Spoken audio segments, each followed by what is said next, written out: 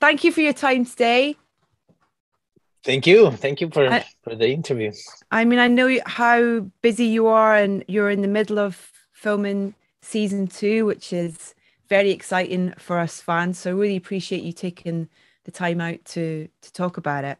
Before we get on to Andor, I hope you don't mind. I wanted to talk a little bit first about you as a director and music and choices that, that beautiful luxury that you have as a creative, as a director of working with a composer and things on music in your films. Because one of my favorite films ever, Into the Wild, Michael Brook did the score for, who of course composed one of your films.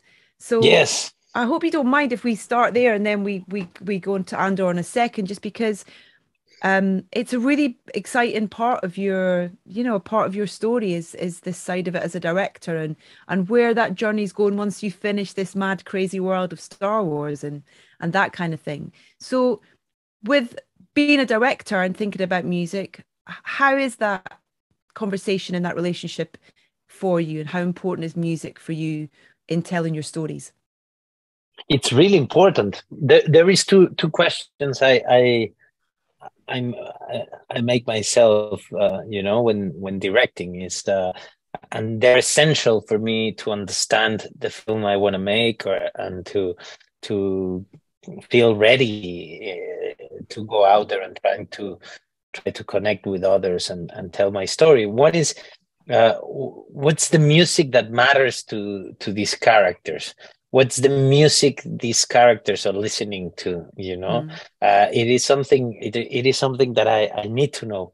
I need to know to understand who they are, and it's important. It's important. It's through music that I've made like many important connections in my life.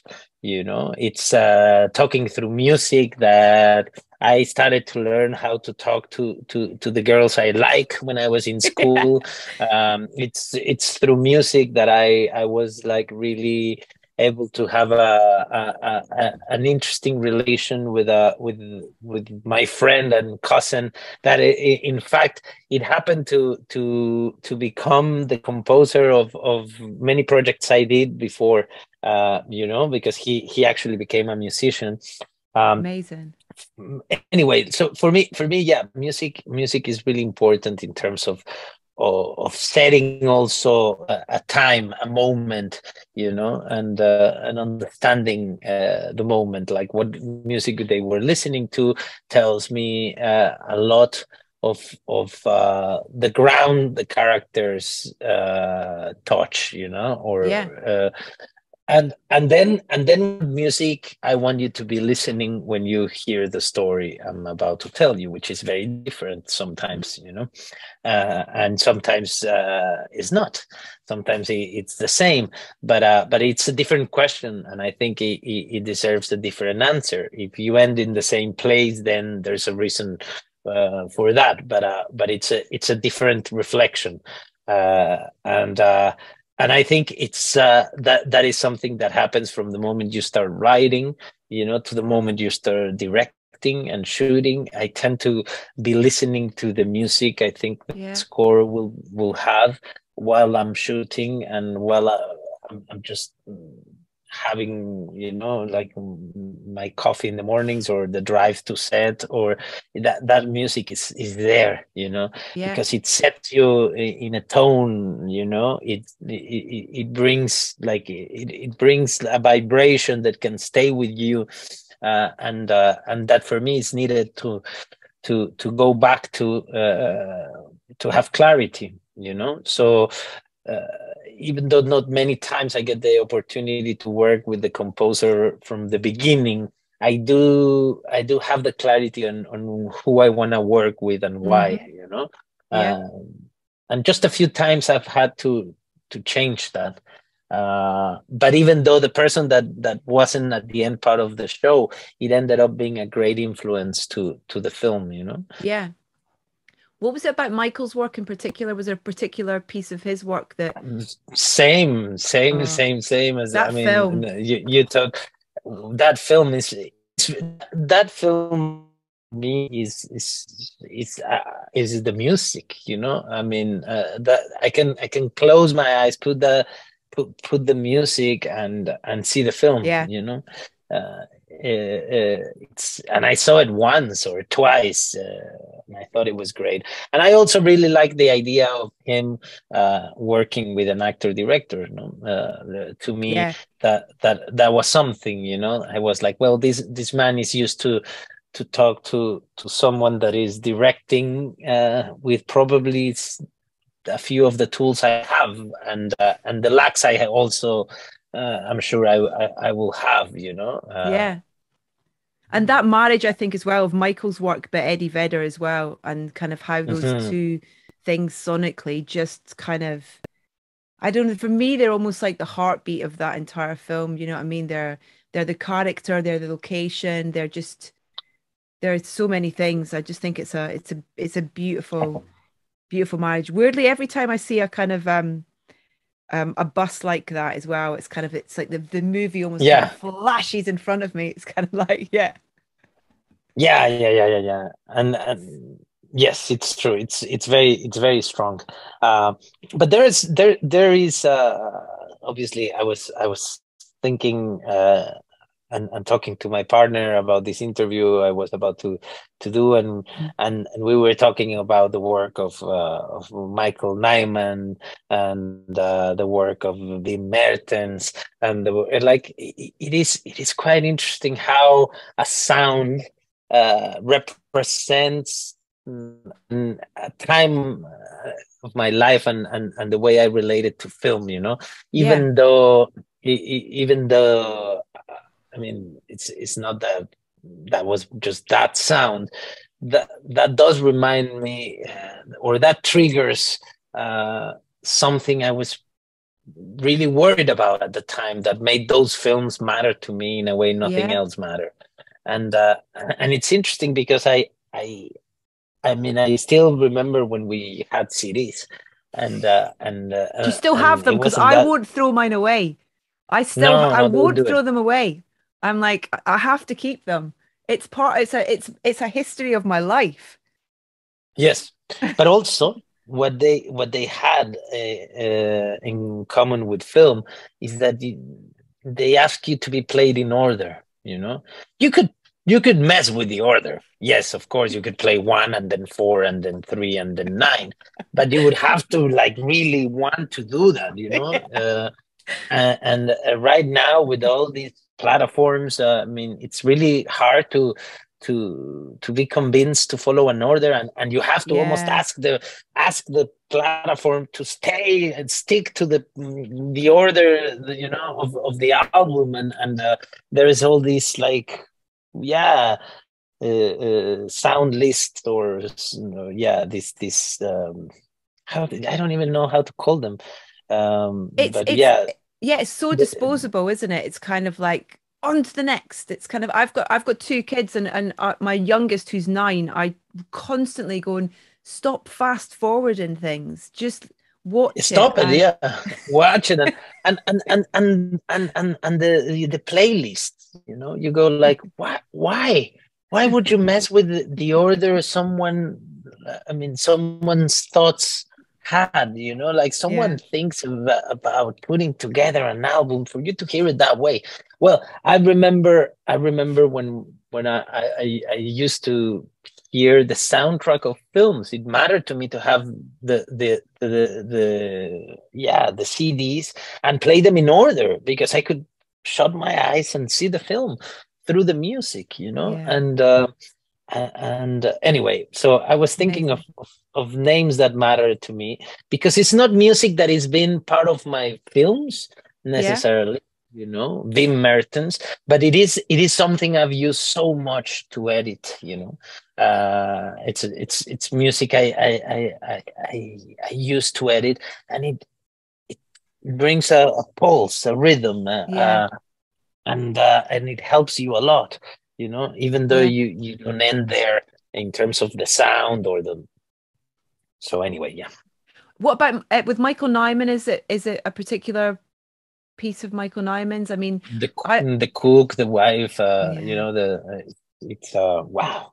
it's great. And then Piano. piano, Oh, and then him. yeah. I have to say, because I became obsessed with him as he became obsessed with Mexico. I saw him playing a few times.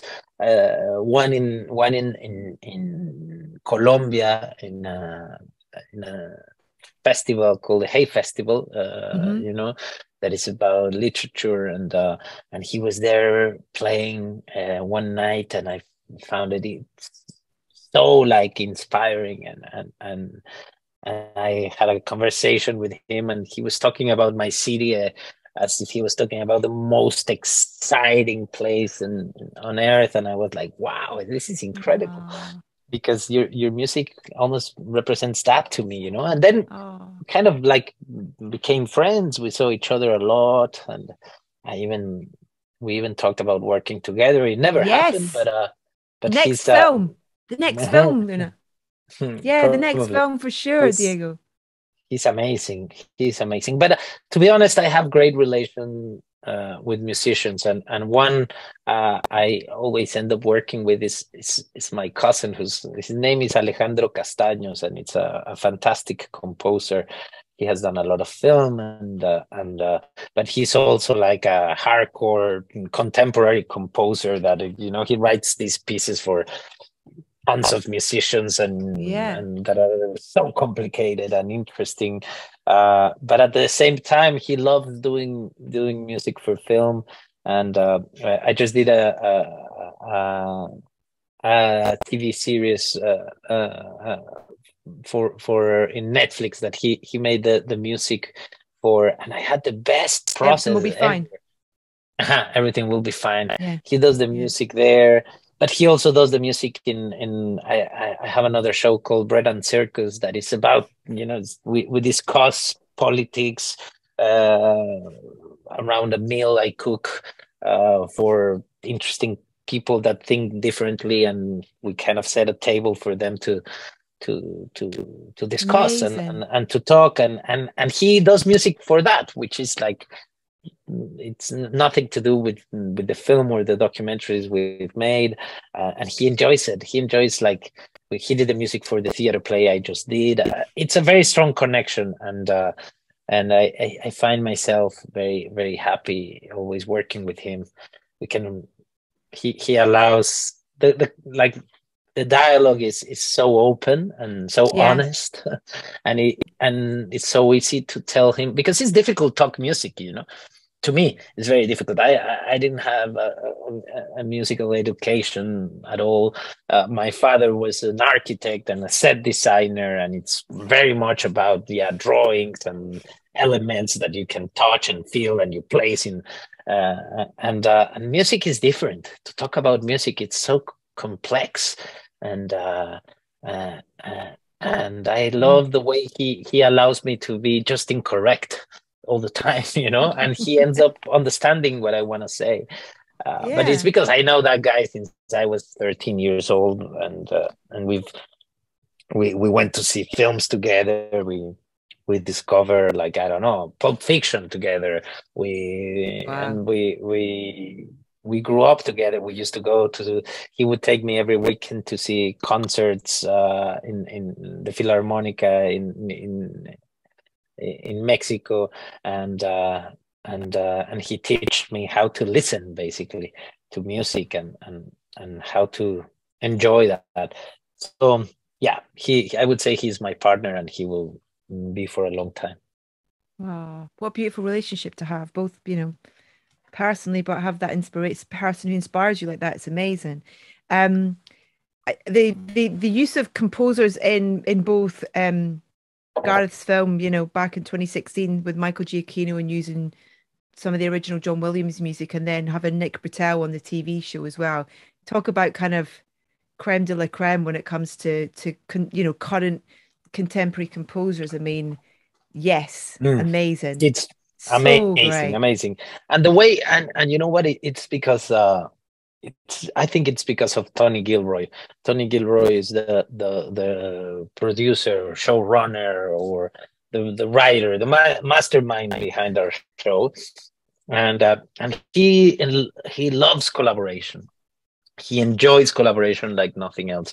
Like, for example, Yeah. the on the first season, the music for the funeral was composed like a year before we shot that, you know, and it was them working together. And it's because I think Tony loves doing one thing, which is inviting you to his writing process, you know, making Mm. you involved from the beginning. And I think that ends. That brings the best out of you, you know, when you are Yeah. part of things from scratch, from the basic element. And the music in Andor is a very important part of what we're doing. Like, I remember shooting that episode, and the director was playing the music for me. You know, Wow. that doesn't happen often. Like, No. you Is know it this thing of helpful? like a, How helpful is well, it? as helpful as it is for audiences to feel something once there's Yeah. music. You know, this thing of like, the scene is great, but wait till there's some good music behind, then it'll break it. Well, same thing with your acting, you know, you're acting and you're trying to get to the emotion, but then if Nicholas's music comes in, you're just, it triggers emotionally so much more, you know. Sometimes I had to ask for that to be turned off because I said I want to cry in every moment. I, I, I don't want to be like in tears for the whole episode. Can you please turn that off? um, He's done something. I mean, he's such a love. We've been lucky enough to have him on the podcast, I think 3 or 4 times actually, way back mhm. for, when his work with Barry Jenkins on Moonlight and If Beale Street Could Talk and Yeah. Succession and kind of all that. And he's just able to kind of just get to the soul of things, I think. That's kind of what Mm. seems so effortless with him. And he's just this lovely little man who's just so infectious with his enthusiasm for what he does. It's absolutely beautiful. Have you had much kind of collaboration with him? Have you spoken to him? Is he on set or what's kind of how No, no, much is no, it? not really. I mean, I met him. I've had a few opportunities to talk to him Mm, and remind him how much I admire his work and how much it means for me to be doing this with him. But I would say that most of his work was done with Tony, was done before we went to shoot and yeah, after we shot. Uh, but we have this thing in, I mean, we say it all the time, and you know, every time we finish a shot, we go like, I mean, even though that Nicholas's music is gonna make this amazing, we can do better, right? Yeah, let's do better. Or when we have an amazing moment, you know, one of those epic shots that suddenly you go like, shit, did we just do that? Obviously someone always says like, imagine when the music's on. Like, I mean, this is just gonna become part of film history, you know, and it's all because of the master of masters, no. Yeah, we are very lucky to have him, not just in the show but so excited with the show. yeah, um, because yes, that makes Andor quite unique, you know. But I think it's like, when I talk about Andor, and that's why I blame Tony Gilroy. That happens almost in every level, you know, of the yeah. show. Like, when we talk about the set designer, the production designer. Luke Hall is this genius young man that comes up with these amazing ideas, and his execution is so like meticulously perfect, you know. He's just like, he covers every angle, every perspective, everything is there. And he delivers so easily.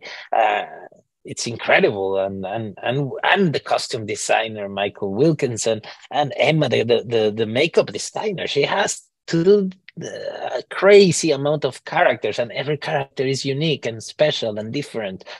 And it happens in every level of this show. So Mm. that's why I go like, oh, that just happens when the lead and when the writing and when the material has integrity, and it just Yeah. brings people that understands what a good opportunity is, and Yeah. knows that when to take those opportunities. The cast, I mean, come Wow. on, it's an amazing cast, but obviously you're gonna have an amazing cast if you have scenes that ask for what the scenes Tony Gilroy writes ask for, which Yeah. is it's Do you know what's yeah, it's you used yeah, the go. word unique, and I think that that's such a good way to describe it because, I mean, we just could not get enough of it, and it's just so excited for this second season as well. And one of the things that I'm kind of really excited for is that you look at this cast and there are a number of the kind of main characters that you've not even had scenes with yet. And and I'm kind Mhm. of like, and you're kind of like, oh, you're so excited for the prospect of there being that moment in this new season, in terms of when things collide, and I've no idea what's happening, and I know you can't talk about it, but just the prospect of having have that first season and being absolutely blown away by it, and knowing with this next one, there's the potential of these characters being in a scene together. It's kind of like, oh my God, it's so exciting as a fan. I think it is the uniqueness, or this, it's something we are not used to anymore, to be surprised by what we see. I think that has changed dramatically, and I tend to sound like an old man, just like complaining about the world changing, but I am a little bit. I really Yeah, I really think of that as I was talking about CDs. I do remember when you used to go to the cinema without knowing anything about what you were gonna yeah, see. It was just like, I'm seeing this because it was programmed in the cinema that is near where I live, because it's playing at the time I can go, and because the poster looks quite similar to the stuff I like. I'm gonna yeah, find out who's in the film. I'm gonna find out what the music sounds like. I'm gonna find what the ending is and what happens and the tone. And I might know it's a comedy, but no more than that, or if it's a drama.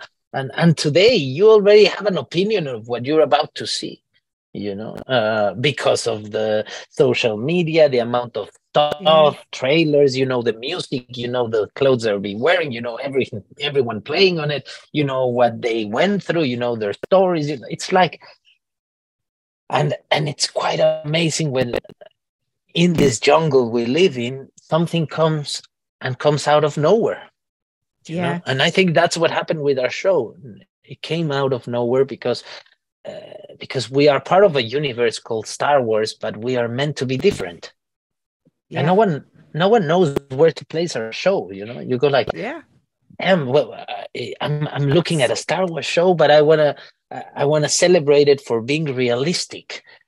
How can I do that? I'm talking about a story that happens in a galaxy far, far away, but I want to celebrate how realistic and yeah, how down to earth it feels, even Yeah, though we're talking about another galaxy. I want to I think the show, it's refreshing because of that, because it came as part of a universe that I think has many, many chances to grow and to be many other things, yeah, and this show came to say like, yes, you can still be part of this universe. You can be still be part of this family, and be yourself. You can be different.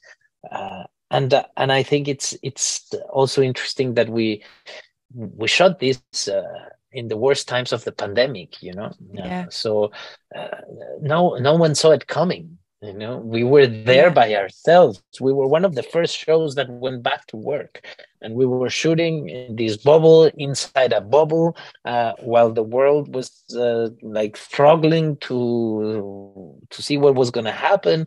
And we got away with doing this show without many even noticing that it was happening. You know, and we were Yeah. given complete freedom from Disney and Lucas, and we got a great team. But and also it meant so much to all of us because we were giving we were just given the opportunity to do what we love the most in a moment no one was doing it, you know, in a Yeah. moment where we were questioning if there was room for us, if there was a future for what we do. And we were there, and we knew we were like, we had this great gift and we had to deliver. It was so intense, the whole process, you Yeah. know, because of when it happened. Yeah. Yeah. Do you notice a difference though between that and filming this new season for Yes. various reasons because of the success of season one, because you're not able to kind of remove yourself from the world in the way that you did with that first season. Is it hugely different experience for you? It is a much more enjoyable one, you know, in terms of the dynamic and what shooting the show asks for all of us. We can handle it better. It was Hmm. hardcore to do it before. Many of Yeah. us, we come from abroad. We don't live in the UK, and we suddenly had to stay in the UK, you know, to shoot this. We were thinking of going back home much more than we were allowed to. Yeah. We couldn't celebrate, you know. Yeah. If there was a moment where you shot something that you were really proud of and you were really happy to achieve, there was no chance to go to the pub and have a beer. There was, in fact, we were not allowed to hug. You know, we had to celebrate from afar, going, "Yeah, great," and go home and close your door and stay there by yourself and not allow anyone in. Uh, it was. I mean, it was a hard time for everyone. Mm. But I'm not saying that it was just for us. But this season we are doing stuff we were not allowed to do. We're enjoying it much more. We are feeling part of a family that suddenly was allowed to go out, was allowed to interact, to touch. Yeah. Um, and one thing that is important is that we know we're not alone. There's people out there that really love the show. Yeah. You know, this is a show you cannot test. For example, you know, when we were shooting Andor, you can't. It's Star Wars. I mean, you don't do focus groups. You know, no one's supposed or meant to know anything about it. The secrecy Yeah. is brutal. So we were just working, thinking of, well, if we like it, someone out there might like it. Let's make sure we do something we would love to watch Yeah. as audience. You know, that's the only thing the only tool we had to measure what we were doing is how much do you care about it? How much are you enjoying the ride? How much do you care about these characters and this story? But that's everything we knew. And Yeah. today we know this story matters to others. And that is a beautiful, beautiful thing, you know. We know this story matter, and this story was celebrated for the same reasons that we decided to do it, you know, because Yeah. many times they celebrate the stuff you do, but for other reasons, you know, Yeah. that have nothing to do with your connection with the show. But this time, the stuff we were reminding ourselves every day is what Yeah. people wrote about it, you know, how Yeah. realistic it had to be, how mature, how complicated, how much in the gray areas we should live, how much we wanted to talk about real characters, you know, Mm. Real that were experiences. and complicated Yeah. characters, you know, not to judge them, not to be able to say, okay, this guy is good, this guy is bad, and therefore, you know, this one's gonna do this. To to be Yeah. to find conflict and to find contrast in every character. And then the show was celebrated for that, and that means a lot to us, you know. Yeah. Two quick things before we run out of time, but the other unique thing about it, I guess, as well, is that it's kind of the flip of how you normally tell stories in terms of, we kind of with Rogue One, we knew the ending, and then this is kind of, this is going back, and it's beautiful. You kind of, even though we kind of know, the end point of this, there's just this amazing connection with this character. And I think that that's like what you were talking about. It's down to just this beautiful jigsaw puzzle of all these people who want to do their best but collaborate as well. Yeah, I think it's when I think about this, like how does this relate to other stuff I've done, or Yeah. or I like to see, and it's historical stories, when an event happened, but now a film is going to tell you what they were thinking, what they were Yeah. eating before it happened, what made them make that choice, what is there in the intimate world of these characters you don't know, that is going to make you see the event from a different perspective Yeah. and understand it in a way you didn't before. Mm. I mean, to me, that's what this show is Yeah. about. Like, if you watch Rogue One, you know what this character is capable of, but you don't know how he gets there, and that's what we're gonna tell you. What gets how someone gets to sacrifice everything for a cause. What needs to happen in the life of that person. That's what this show is about. Yeah. But we know what he's capable of doing. And hopefully, at the end of season 2, you watch the film again, and you'll go like, "Shit, I, Yeah. I am seeing it from a different perspective. Now I get it, you I know." got a whole day planned out where I'm going to watch it in chronological order, finish off with the film. I can't wait. With this, Oh, that's yeah, so that cool. I can't I'll wait. be doing the same thing Oh, can't wait. one day. Yeah. Last thing, how do you, with the whole secrecy thing, is it hard? Is it hard kind of, sort of to self kind of, no, you're good with it. Yeah. I love this. I love the idea of making sure. In fact, it's not just about the secrecy. I'm gonna say something I've never said, and it's true. Even though I'll say it's not.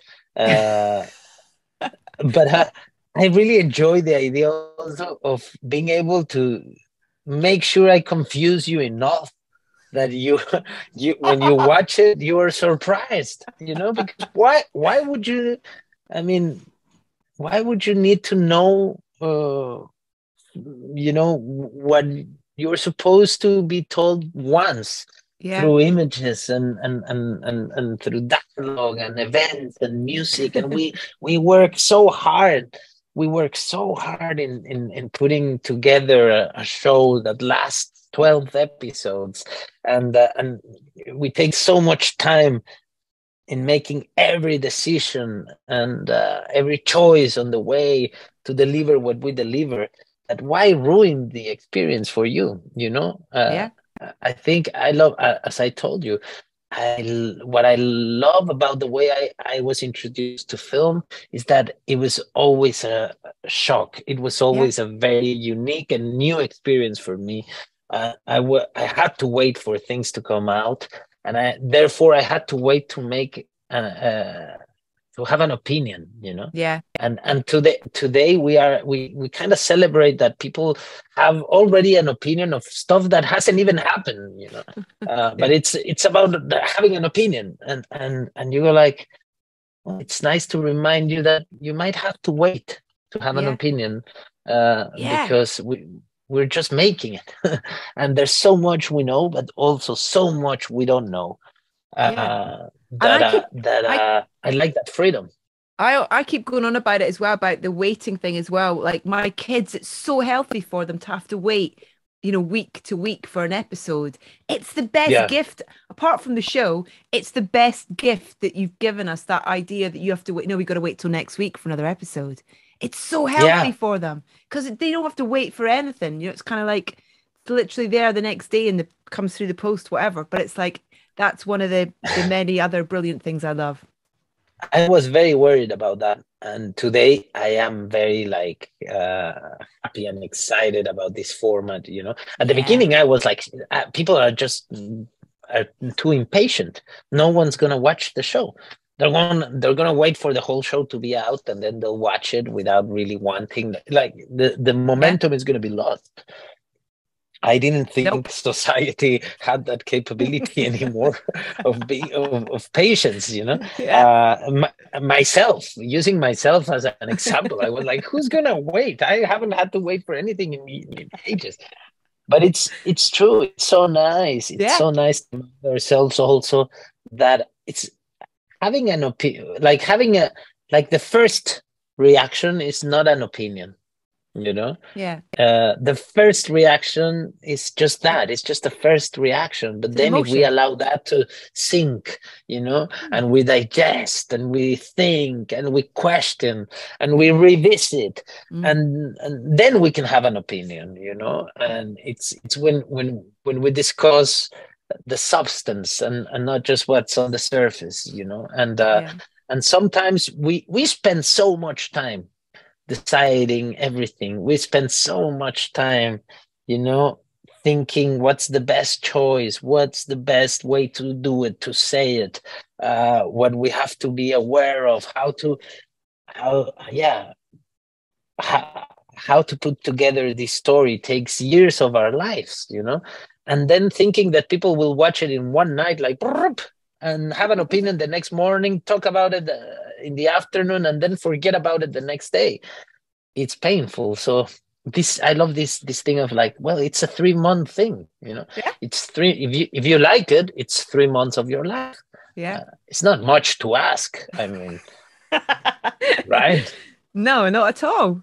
Oh, I could chat to you for hours, Diego. It's so wonderful to get to talk to you both about the fabulous Andor, but also, you know, about this journey that you're on as a filmmaker as well. And I look forward to what's next in that world as well, and your collaboration with Michael Nyman on that next film. So yeah, Oh, that would yeah. be awesome. Yes. Thank you so much for your time. Thank you. Thank you. Happy Thank you. filming, and we look forward to season 2. Take care. Thanks so much, Diego. Thank you. Ciao. Bye.